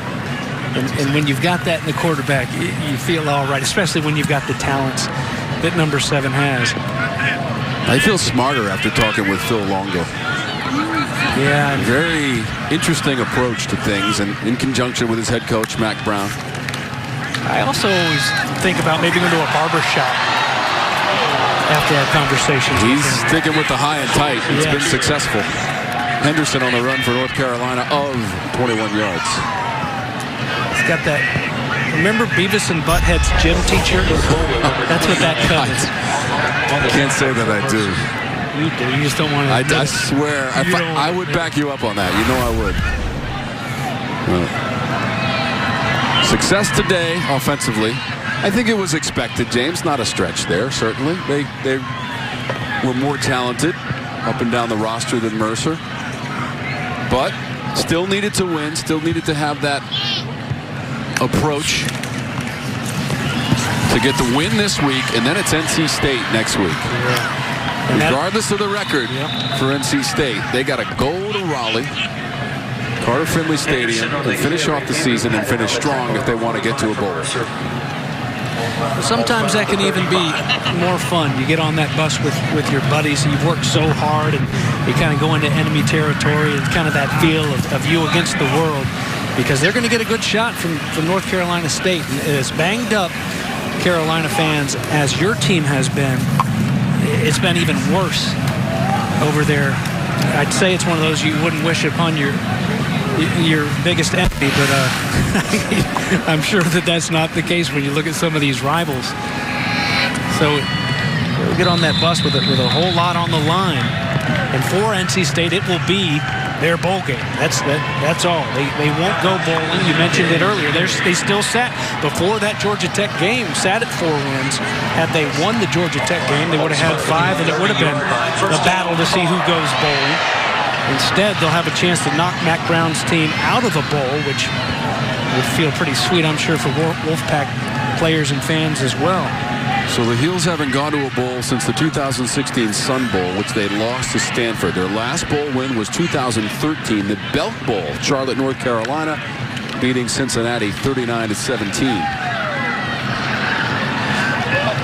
You hear it a lot when the bowl talk starts coming up with teams that are kind of right on the bubble this time of year. But it's so true. Those extra practices as we take a look at the North Carolina schedule and Mac Brown's first game back. How about that big win over the South Carolina Gamecocks? Come from behind with that true freshman quarterback, then backed it up with a Miami team that a lot of people still thought, might even be one of the better teams in the ACC. They've rebounded and played some better ball. And not a great outing against Wake Forest. They didn't have Strobridge. Came fighting back late, but an ugly first half there. But to get Tom to go to a bowl game, and when you've got a team, and we've talked about it throughout the broadcast, how young this team is, not just Sam Howell, but a lot of these players and a lot of inexperience and a lot of these injuries too, to get to that bowl game and to have all of those extra practices for Phil Longo and that coaching staff is huge. Huge. So important. And, and obviously for recruiting. You want those recruits to see you there in postseason play. Already a good start to recruiting under Coach Mac Brown. Hey, James, what about the effort against #1 Clemson right here on this field in late September? 21-20. They went for 2 and didn't get it late in that ball game and lost 21-20. The 21 points, the fewest scored by Clemson since the College Football Playoff Championship game in 2017 against Alabama, 24-6. I mean, that effort by the Tar Heels. Play, personal foul, offense number 88. 15-yard penalty, it'll be 4th down. Could have sent shockwaves through the national landscape in college football. Absolutely. And since then, Clemson has really kind of grown up, and it kind of helped to boost them to who they are and where they want to be as they try to go high flying into the postseason. And they're trying to plead his case as he's coming off the field as Morales. And, it's interesting talking to Kelsey, Mac Brown, going into that halftime locker room. He was quick, even with the big lead at halftime, quick to bring up those 3 big penalties. And it's something to go back in there. You get in these tight games, as we talked about, that they've all been so tight. Those penalties are what cost you. You can't have those just in big situations like that. One that took away the interception, one that took away the touchdown pass.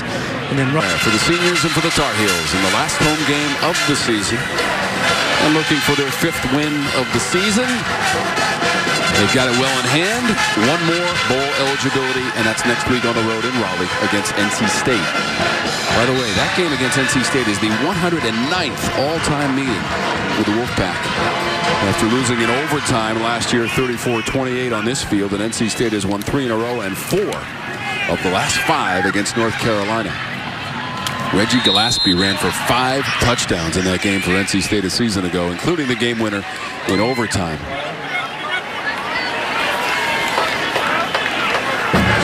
North Carolina's converted quarterback to linebacker Chaz Surratt. Such an important piece of the defensive unit. He's part of our Let's Go Places, brought to you by Toyota. Yeah, going sideline to sideline. Only place he needs to go, making big play after big play. He had the fumble recovery to start things off early in the game. Pass play from Mercer. We've got him at 5 tackles unofficially up here, and that takes him to 100 on the season. So leading the team, coming in with 95, up to 100 now. And his buddies still in there charging hard with him on the sidelines. That was Trey Shaw, the sophomore defensive back from Ellenwood, Georgia, chopping him down.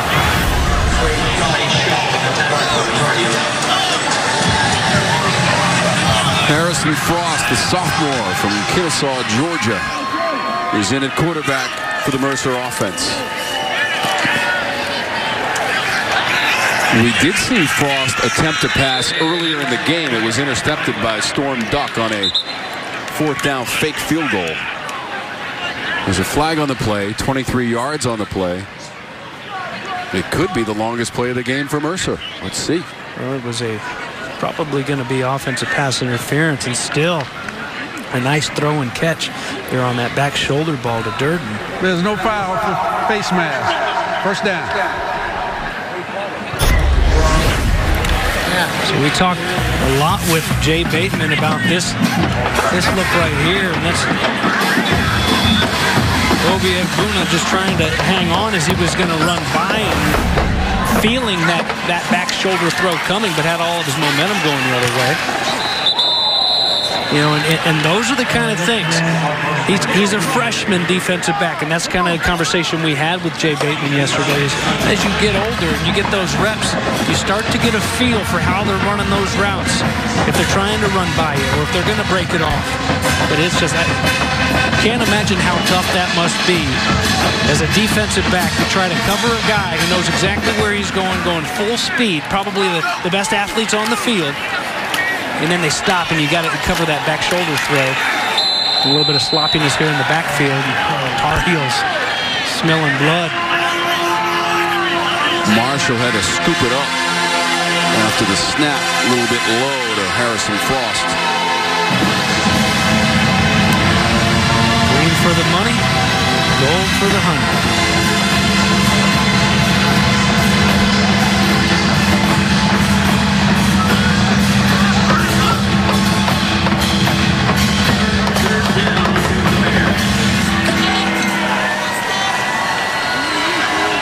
Told you about that critical game in Blacksburg this afternoon as that pass over the middle by Frost is caught. McKee went up to get that one. Good looking play from the Bears. That's a nice throw. A little bit of time. Takes a Takes a pop, but it's got to feel pretty good. Trying to go put some points on the board. This gets interesting now. Flip the TV back on. I'm telling you, look at them on the sidelines. They're all on their feet cheering them on. They don't want to let them score any points here. 26 yards on the previous play inside the 20, and somehow the catch is made by Durden. Back-to-back completions for Harrison Frost as Durden beat Biggers. How about this throw by Frost? Again, he takes another hit as he's throwing it. And not much room over there, but Durden looking it in. And how about this? Had a chance at a field goal earlier, but faked it. Before that play, those pass plays went for 26 and 28 yards from Frost. There's Marshall on the run. Just to let you know that Virginia Tech has the lead with about 10 minutes to go in the fourth over Pittsburgh, 27-0. So that sets up that game between Virginia Tech and Virginia next Friday, the Commonwealth clash. And that's going to be for the Coastal title. And Brandon Marshall in there running hard now, the freshman from Jacksonville Reigns down in Florida. And Jay Bateman, it's hard to shut anybody out. FBS, FCS, it's not easy to do. And he continue to coach as you've got Marshall down on the ground, unfortunately. That's the second Bear running back to deal with an injury here today. Kareem Rogers has come in at running back for Marshall. 56-0 North Carolina, but the Bears second and goal. Tar Heels' last shutout came in September of 2012. There it goes. Trying to preserve it. It's going to be Rogers taking it into the end zone, and the Bears are on the board. 2 yards out and in for the score.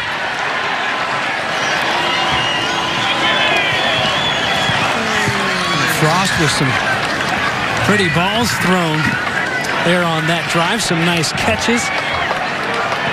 Second TD run, James, for Rogers this season.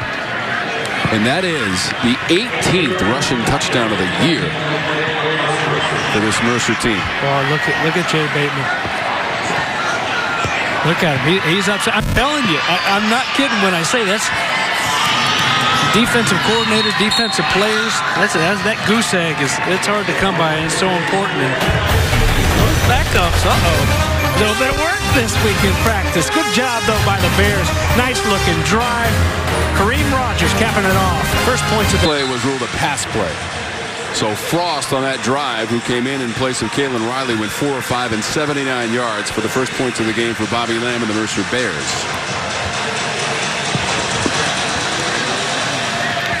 And it's the second touchdown pass for Frost on the season. Well, they weren't going to let what happened in 1925 happen again.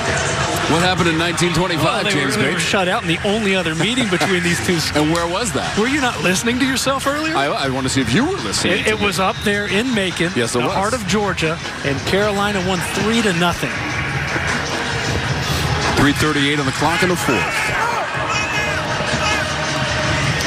Mercer, members of the Southern Conference since 2014. North Carolina, a former member of the Southern Conference. Chestnut on the return. So the Tar Heels are going to improve to 5-6 on the season. 3-3 at home. 3 touchdown passes to set a new record of 32 TD passes in a season for Sam Howell. Carter, the 3 TDs. De'Ami Brown, 83 yards on 3 receptions for De'Ami Brown. The TD pass went for 66 yards from Howell to Brown in the first quarter. He's a sophomore from Charlotte, North Carolina. It's a couple of Charlotte area players in Brown and Sam Howell from Indian Trail, North Carolina, and Sun Valley High School.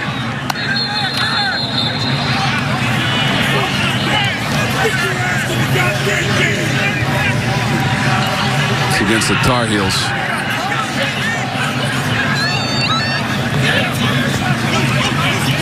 So for Coach Mack Brown, this is going to be win number 74 as the head coach of North Carolina. We wanted the timeout, I guess. Yeah, that's what he's indicated. Time is what he's indicating there. Timeout. Brooks had to fall on that one. Brooks has a TD run. Loss of 6 on the play. Coach Brown passed Dick Crum with his 73rd win to set the school record on October 26th. That was the Victory Bell game against Duke.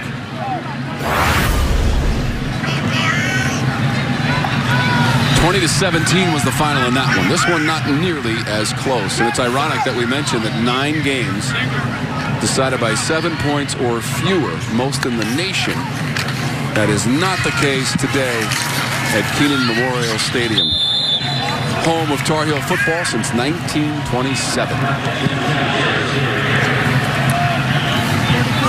That number will go to 74 for Mack Brown. Was the head coach of North Carolina the first time around from 1988 to 1997, and the coach of the year in the conference in '96. He won 23 of his last 26 games, and that included that last game of the season against Duke, 50-14 back in 1997. Did not coach in the bowl game. That was the Gator Bowl against Virginia Tech. You know, Tom, there in the foreground of that last shot was Lonnie Galloway's wide receiver coach. He was the offensive coordinator at Louisville for a while, and it's been a nice turnaround. Remember, there he is, right there in the middle, waving his arm. Remember, there was a stretch where these receivers, they were dropping some balls, and it was a problem. And they did some new drills, got them kind of refocused in, and that hasn't been the case here as of late. You haven't seen as many drops. You've seen a couple really nice catches here in this game. He's got him playing hard. He's got a lot of good young talent. Get Daz Newsome waking up at the right time. Get him back out there next week. This is trying to make a charge at the end of this season. Cannon was back there for the Bears. Just falls on top of that ball. So next week it's NC State. A win, bowl eligibility for the Tar Heel program. Mack Brown went 5-5 in his first go-round as the head coach of the Tar Heels against NC State. 1:20 on the clock. So glad that you've been with us this afternoon. This one was not really in doubt from the very beginning.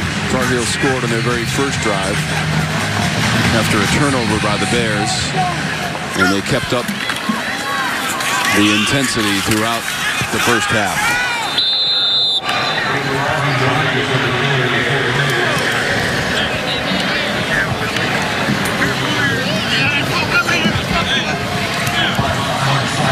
$42-0 at halftime. 56-7. The only other more lopsided game in the ACC this season was Miami against Bethune-Cookman, as the Hurricanes won that one 63-0. 2nd and 6 for Frost, incomplete.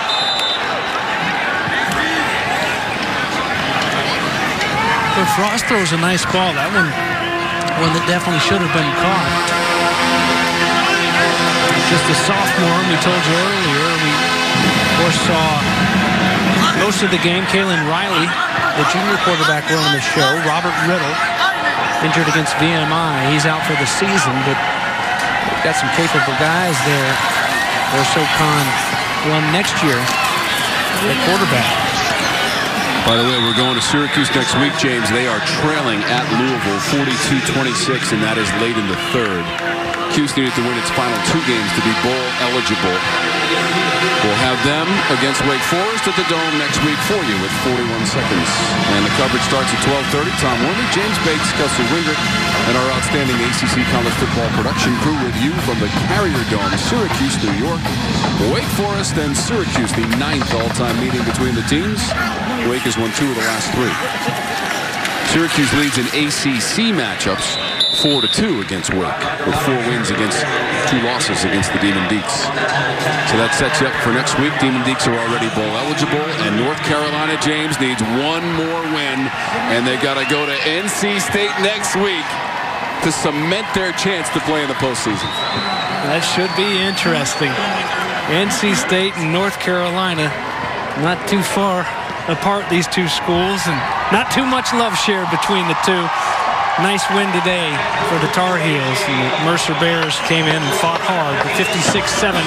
Mack Brown's team now 5 wins on the season. They had 5 wins combined in the previous 2 seasons.